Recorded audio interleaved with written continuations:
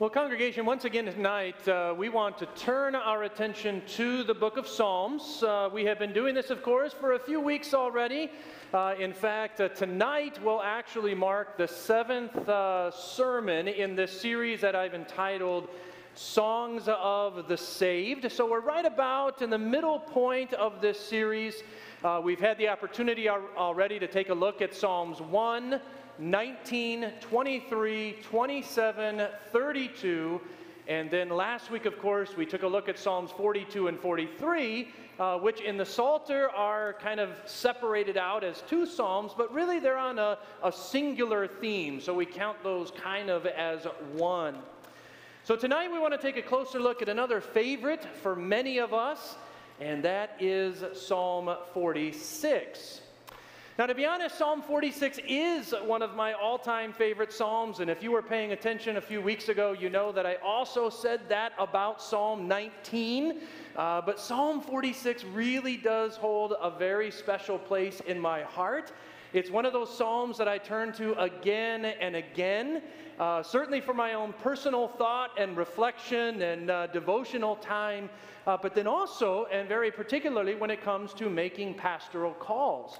And very specifically, hospital calls, maybe also hospice calls too, because Psalm 46 is just one of those really powerful psalms that instills this wonderful confidence in God, really just no matter what's going on around us, no matter what's happening within us, no matter what's going on, it just instills this wonderful confidence in God. Well, if this psalm is one of your favorites, you are in good company, and not just my company, but also in the company of a fellow by the name of Martin Luther. Ever heard of him? Yeah, we're familiar with him, right? He obviously goes back all the way to the period of the Reformation, the early 16th century. Well, this psalm, Psalm 46, happens to be Martin Luther's favorite psalm, and also the inspiration for probably his most well-known hymn, A Mighty Fortress is Our God.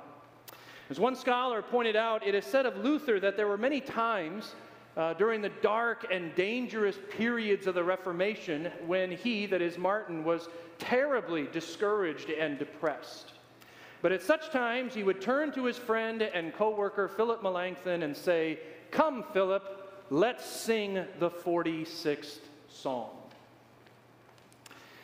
Well, as I mentioned, Psalm 46 is our topic for tonight, and as you have no doubt noticed by now, I have not read that psalm yet for us, and that's because I'm not going to read it for us, but in fact, we are going to read it together as it was meant to be read. In fact, Psalm 46 is another one of these liturgical psalms that was very purposefully meant to be used in worship, and very much so as a responsive type of reading, where there would be a leader part and a people part. And if you happen to grab those gold sheets as you came into the worship center today, you can see that there. Did you get those? Did most people get those? All right, if you didn't get those, maybe, are they back there on somewhere? All right, so if you want to, do you have a moment to come down the aisle and maybe hand a few of those out to those? If you didn't get one, raise your hand, because you're going to need those in just a minute. All right, so raise your hand if you don't have access to those. So a couple maybe here up at the front or so. All right. So what you're going to find there is, again, this leader part and then the people part, where the people are to read verses 1 through 3. The leader is supposed to read verses 4 through 6, and then the people respond with verse 7. The leader has verses 8 through 10, and again, the people kind of close it off at the end of that with verse 11. So it looks like most people have access to that. Now, right before we read it, I want to point out one more thing. And that is, even if we were to look in our Bibles, and I have it for you on your sheet, on the right side, 3 times you see the word Selah. Now, many of us have probably seen that word as we read various psalms in the Psalter. It pops up from time to time. And I haven't really said much about that word yet. We really haven't run into it in any significant way yet. But I want to point it out tonight, because what that word means, as the scholars' best guess anyway, is just simply pause. It just means pause. It just means take a moment and reflect on what you've just read. And so you'll see it happens 3 times in the course of our psalm. It happens after verse 3, after verse 7, and after verse 11. And so we're gonna observe those selahs. They're not long, extended pauses, just a moment, just to really gather ourselves and again, just briefly reflect on what we've just read. All right, so with that, we're going to turn our attention here to these gold sheets. We're going to read this psalm responsively together, and you all start this off. So I'll get you going, but you take it from there. Are you ready? God is our refuge and strength, a very present help in trouble. Therefore we will not fear, though the earth gives way, though the mountains be moved into the heart of the sea, though its waters roar and foam, though the mountains tremble at its swelling. There is a river whose streams make glad the city of God, the holy habitation of the Most High. God is in the midst of her. She shall not be moved. God will help her when morning dawns. The nations rage, the kingdoms totter. He utters his voice, the earth melts. The Lord of hosts is with us. The God of Jacob is our fortress.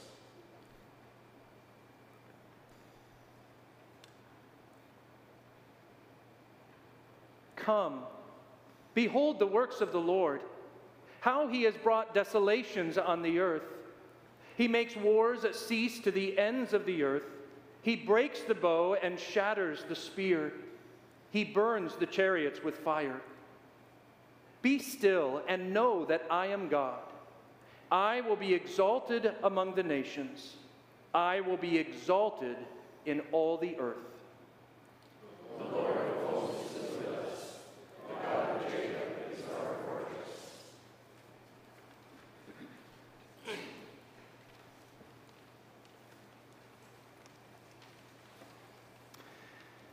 As I mentioned earlier, Psalm 46 is a powerful psalm that instills this wonderful confidence in God no matter what's going on. As we look a little closer at this psalm tonight, we want to consider 3 things according to the 3 stanzas of this psalm. And you'll see those 3 things listed for you very clearly on your message outlines tonight, if you've got those available. So namely, we want to consider, first of all, the psalmist's declaration of confidence. Then secondly, we want to come to understand the foundation of his confidence. And finally, third, as we kind of draw everything together, think about the vindication of his confidence. So those 3 areas we want to hit on briefly tonight as we make our way through this psalm. So let's start then by considering the declaration of confidence. And this comes across very clearly in that first stanza of this psalm, right in verses 1 through 3. There's a key phrase there, and I'm going to highlight a key phrase in each of these stanzas for us. And the key phrase in these verses, undoubtedly, is "we will not fear." I want us to say that together. Let's say those 4 words together. We will not fear. I mean, the psalmist begins by saying, God is our refuge and our strength, a very present help in trouble. Now, the psalmist is going to go on in the midst of the second stanza to kind of flesh out even more the foundation of his confidence, but it really starts here in verse 1. I mean, why is there no need to fear? Well, because God is our refuge and strength, because he is a very present help in trouble. Commentator Derek Kidner, he writes with respect to these words, and 2 words particularly, refuge and strength. He says refuge gives the defensive or external aspect of salvation. God is the unchanging in whom we find shelter. Strength probably implies the dynamic aspect, God within, to empower the weak for action. Both are summarized, he says, in the words, "a very present help in trouble," where the term very present has implications of God's readiness to be found and of his being enough for any situation. And when we think of it in that context, when we understand it in that context, it's no wonder at all why the psalmist can declare with such confidence, "We will not fear." Right? Even though everything around him seems to be crumbling, right? Even though creation itself is falling apart at the seams, even though the waters of chaos, they loom and they lurk, even though the mountains are basically disintegrating, we will not fear. Now, we honestly don't know exactly the situation that the psalmist was referencing here. Very likely it was some attack or some siege on Jerusalem, the city of God, as the psalmist points out in verse 4. We really don't know. But we can understand what the psalmist is saying. We can understand because we have felt it ourselves. We have felt what it's like to have our world basically falling apart at the seams for a variety of different reasons. But even then, says the psalmist, we will not fear. Why? Again, because God is our refuge and our strength. He is that ever-present help in trouble. Now, from that point, the psalmist goes on in verses 4 through 6 to flesh out even more the foundation of his confidence. There's a key phrase here as well in these verses. It's, God is in the midst of her. Let's say that together. God is in the midst of her. You see, the psalmist's confidence isn't only rooted in God as a refuge and a strength, but even more to the point, the psalmist's confidence is rooted in the fact that this God, the one true God, is right there with him. God is in the midst of her, says the psalmist. Obviously speaking initially of Jerusalem, very specifically thinking about the temple, but ultimately speaking of God's promise to dwell with his people. Right, and we have the vantage point of the New Testament. And we know that God kept that promise, right? First of all, he kept that promise in the sending of his own Son. He then kept that promise through the pouring out of his Holy Spirit. And he will finally fulfill that promise in heaven itself, even into the new heavens and the new earth, where, by the way, another river will flow. And this one, of course, the river of life from the very throne of God. You see, the point in all of this is to help us understand that our God is not a detached deity. Right? He's not a God who just stands off from afar, that he's watching. He's concerned, but he's not going to be connected. He's not willing to walk with his people. Because, in fact, God is with his people. And his presence is exactly that which guarantees that his people are secure. They will not fall. Right? Nations might be in uproar. Kingdoms might fall. But God's people are secure. And that's exactly the thrust of that refrain that very significantly happens 2 times in this psalm. The Lord of hosts is with us. He is with us. The God of Jacob is our fortress. So we move to the third and final stanza of this psalm. We're actually carried there by the psalmist's final words in verse 6, where he says of God, he utters his voice and the earth melts.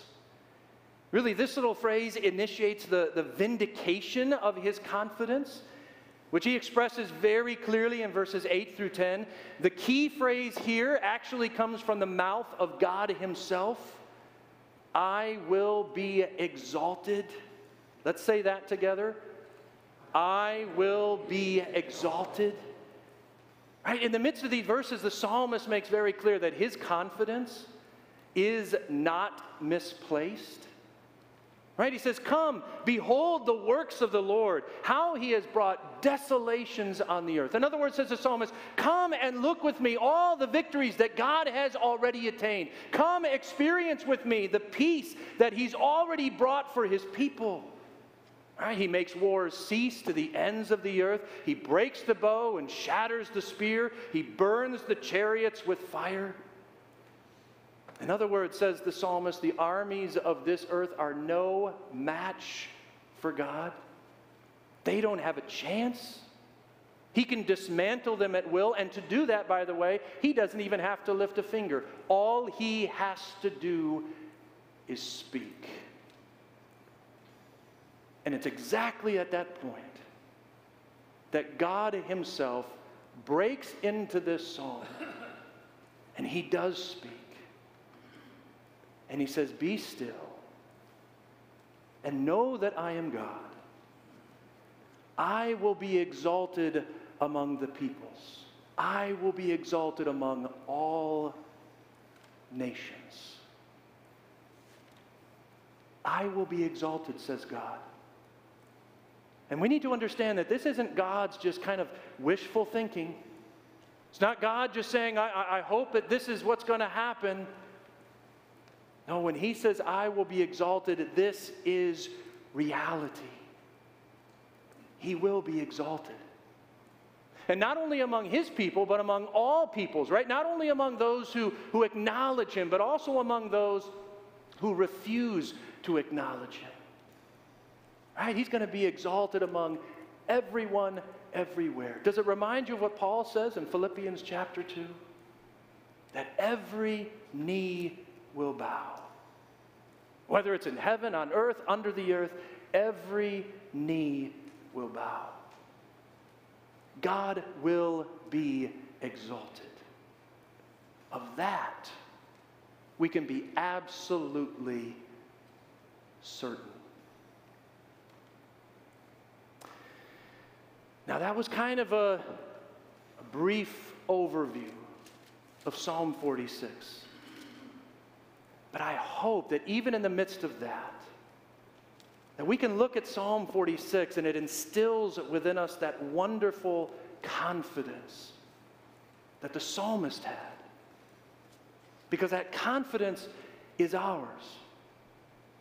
See, in the person and work of Jesus, if you are a child of God in the name and for the sake of Jesus, then that confidence is yours.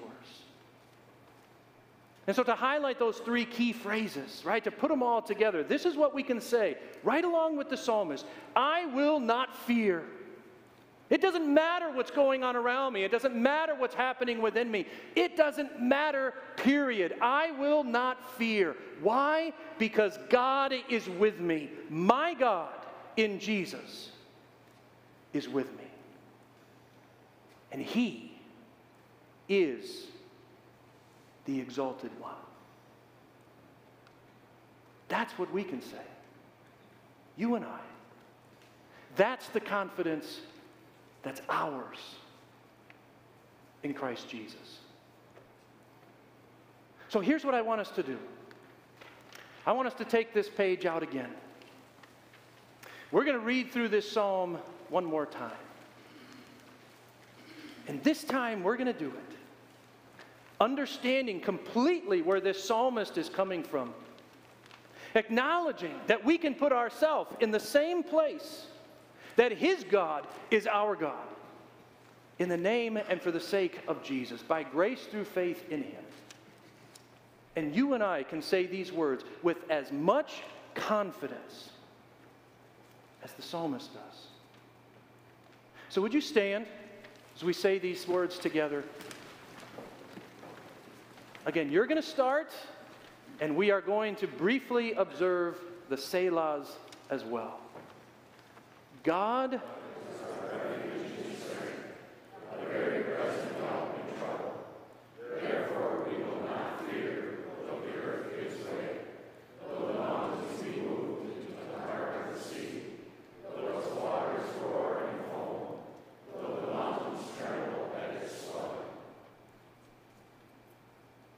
There is a river whose streams make glad the city of God, the holy habitation of the Most High.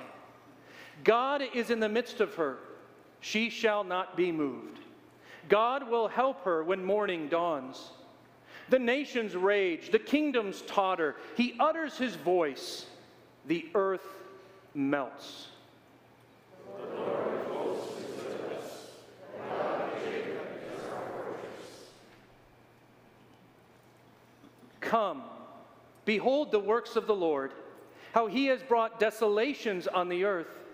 He makes wars cease to the ends of the earth. He breaks the bow and shatters the spear. He burns the chariots with fire. Be still and know that I am God. I will be exalted among the nations. I will be exalted in all the earth. The Lord of hosts is with us. The God of Jacob is our fortress. Let's pray together. Father in heaven, we praise you and we thank you for the fact that you are God, and for the fact that we can have such great confidence in you by grace through faith in Jesus. That just as the psalmist declared, we can declare as well, we will not fear, no matter what, we will not fear. Because you, O God, are in our midst. You are with us, and you are the high and exalted one. God, we pray for this confidence to instill in our hearts and in our very lives. We pray that wherever we go in this week, whatever it is you have planned for us, that we would go with this confidence, that we would be ready to, as anything you put in front of us to encounter, we would be ready to deal with this in the confidence we have in you. Father, that's our prayer. Father, we want this confidence ultimately to be reflected to your glory, because this is about you. So, Father, we give this prayer to you, we give ourselves to you, and we do so in Jesus' name. Amen.